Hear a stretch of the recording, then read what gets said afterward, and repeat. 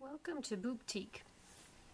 The other day I was on Pinterest and I had a duh moment. You've heard of Oprah's aha moments. This is more of a duh, why didn't I think of that moment? I happened to see quick decorations made with washi tape and thought, duh, I could do that. These are some samples of washi tape that Stampin' Up! Currently is carrying, but being in the season, I thought I would work with the Halloween washi tape. Pretty much any big box store you can get yourself one of these votive candle holders. So starting your washi tape at the end, it's nice if you have a nice straight edge, but that's not necessary. Whoops. Okay, that's totally not good. Okay, so I'm just going to trim off the edge here, making sure that I have a nice straight edge. My pirate skeleton thingies.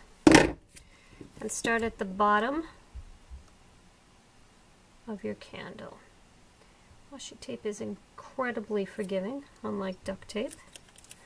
That's why we don't decorate so much with duct tape.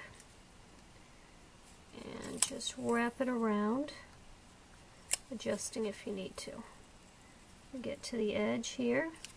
These candles are pretty flat, so you don't have to adjust much, but when you get to the edge, just give it a trim. Oops! Cut that a little short. That's okay.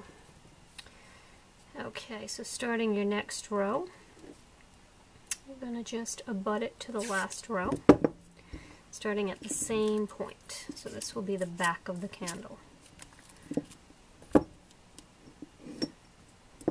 Okay, so just abut it right, whoops,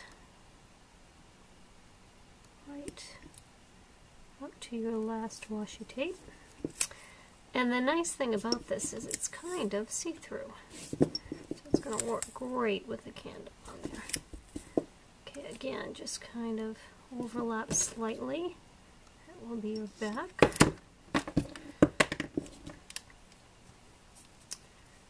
And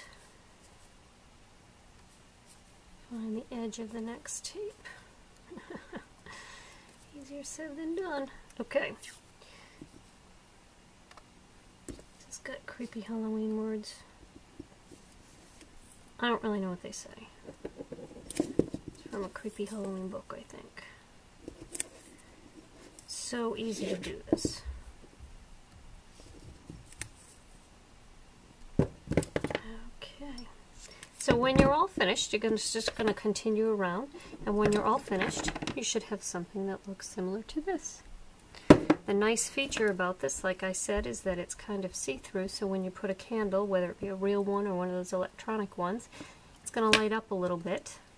And you could do several of these. You could do them in different sizes, etc. Put them up, and boom, you've got a decoration in approximately 3 minutes. Thanks for joining me.